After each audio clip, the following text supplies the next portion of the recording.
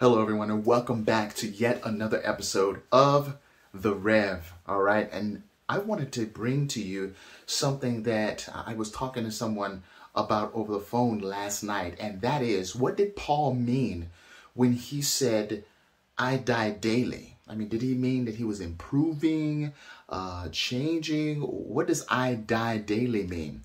Well, really, we can look at that from the ancient Hebrew word for repent. Okay, the ancient Hebrew word for repent is destroy the house.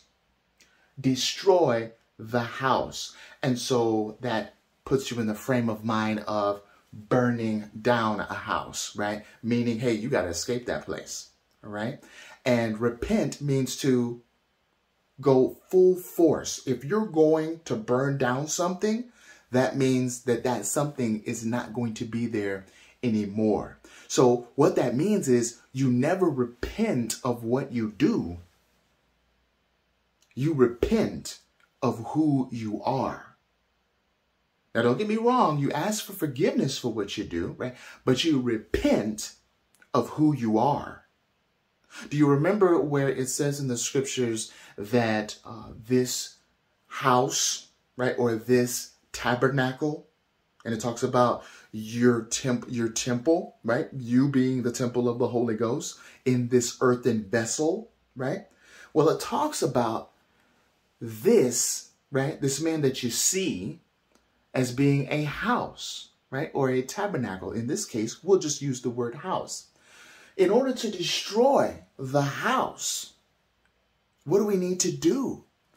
Well, we need to die daily, which means that we're doing more than repenting of our sins. We're repenting of who we are. Just like God's mercies are renewed every day, every morning his mercies are renewed. Check this out. We should be renewed every day. And this is why Paul said, hey, I die daily. Listen, I repent of who I am every day. Now, remember, you can only mortify the deeds done in your flesh. How?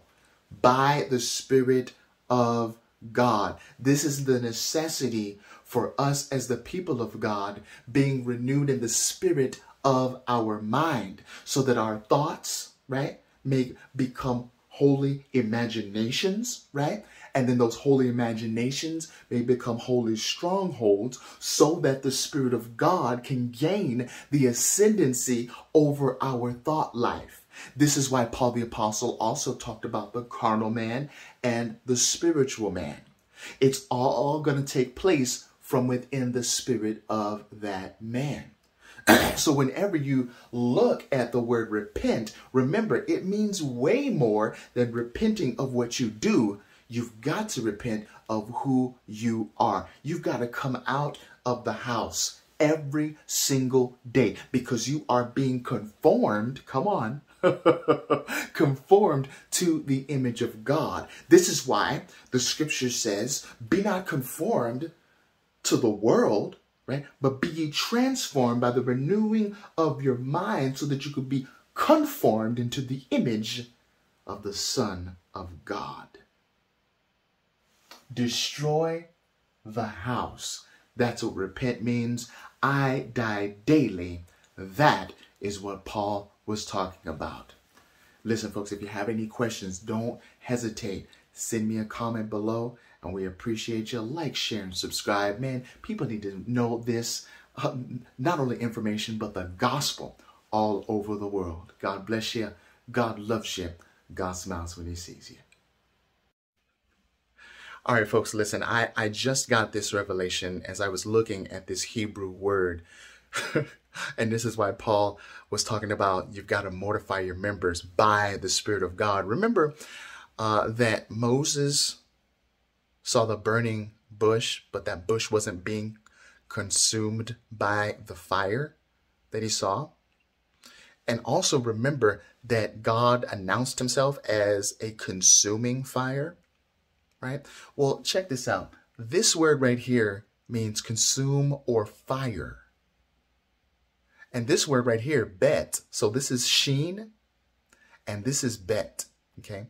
So consume or fire and then bet.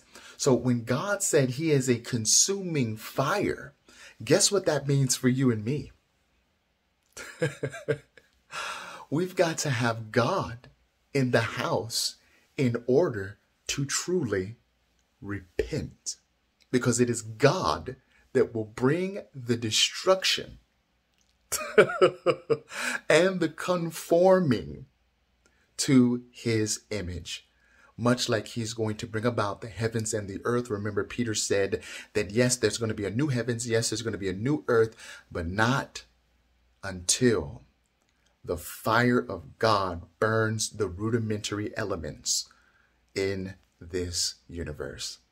Isn't that beautiful? So you've got to have the Spirit of God on the inside of the house in order to truly repent.